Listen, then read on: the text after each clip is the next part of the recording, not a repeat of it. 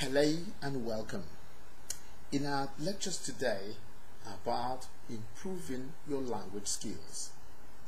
English language, like many languages, have sound structures. In fact, we have 26 alphabets in English language. But do you know we have 44 different sounds in the language?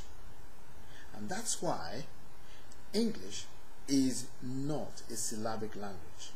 We have different structures. It is not syllabic like French, which is totally a syllabic language. So we do not pronounce English words through syllabs. Sometimes they function, the other times they don't function. So what I'm trying to say here is, if you want to learn English correctly, you've got to listen to people who speak the language. So what I would recommend is listening. When you listen, you build a lot of vocabulary. You build a lot of sounds. You remember the sound structures of the language. You build a pronunciation bank. You know how to pronounce words, because while listening to people, you would know how they pronounce the sounds of the language. Let's take an example. As a child, when you are learning your native languages, you never went to school first before you started speaking the language. You spoke the language at home first before going to school. And so in this case, if you want to learn language, which is in this case English, you've got to first start by listening to the language. So you go to radios, you listen to radios, televisions, watch films, and above all, listen to native speakers of the language. When you do all of that, believe me, you would be more than ready to communicate effectively in the language.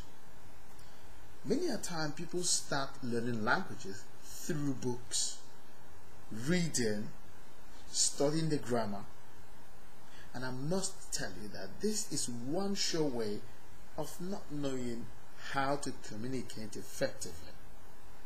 Communication comes from listening. When you listen, you emulate native speakers. You get hold of the sounds of the language, the phrases, idioms, and the slangs of the language. These are the sure ways of mastering the language you want to learn. If you don't learn the slangs and idioms and phrases of the language, it will be very difficult for you to be spontaneous, to speak like a native. If you learn English through the books, you would not be spontaneous. So the first thing to do is to learn the language from the natives by listening to native speakers and emulating them. Copy them. Try to say what they say, the way they say it. It is spontaneous. It has to be spontaneous. If it is not, then it will be difficult for you to be spontaneous. You don't learn it, you have to do it to know it.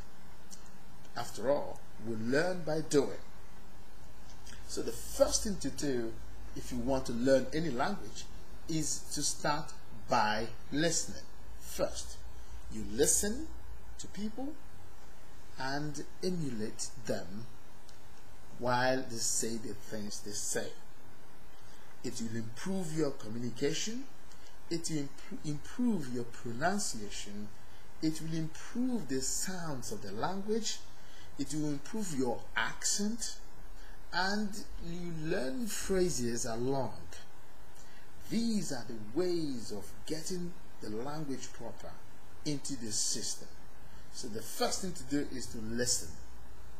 In my subsequent lessons, I will tell you all the things you need to do to become fluent in the language. And until next time, as I always do, I tell you to please keep speaking up, because that's the way to improve. Thank you very much.